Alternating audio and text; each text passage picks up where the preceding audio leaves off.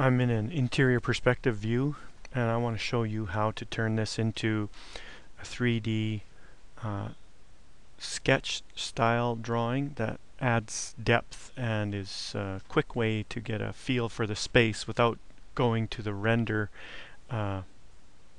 through the rendering session for photorealistic. So we're going to do just something as a simple sketch.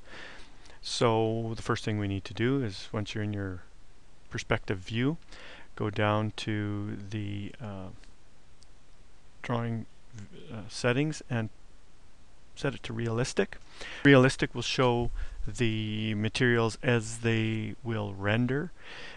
This is a good way to check out how things look. I'm going to leave mine as the default, but you could change the doors, the frames, the gypsum board, the flooring, the rail.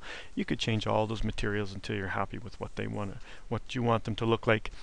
But this one, I just want to get a feel for the space. So that's the first step. Next, we're going to add some shadows. So I go down to the shadow icon and turn the shadows on. Okay, with the shadows on, I don't see much of a change here, and that must be because the sun is at a different angle. I would like the sun to come in through the front windows. So I'm going to change that setting.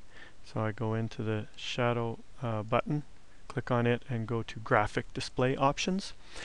Here's the sun settings. It says in session lighting, which is fine with me. I'm going to adjust that though so that it's not relative to the view, my azimuth and altitude, but the global positioning, and I'm going to say OK to that. Now you can see that the sun is coming through my two-story glazed entry. And so what I would like to do next is adjust the sun intensity. So I want to make it a little brighter.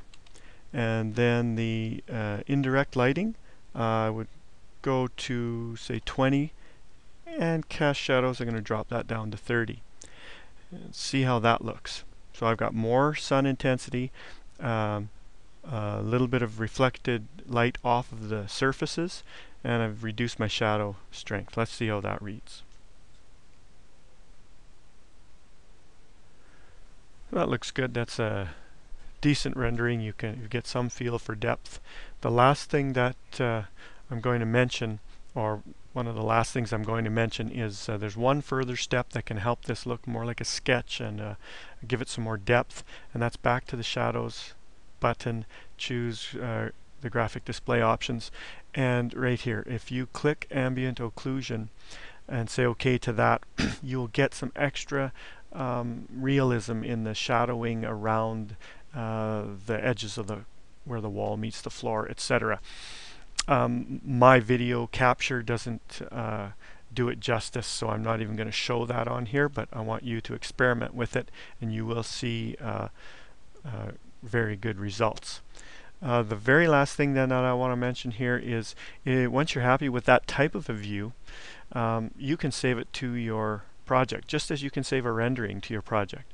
To do that here though, we take our current view, we right click and say save to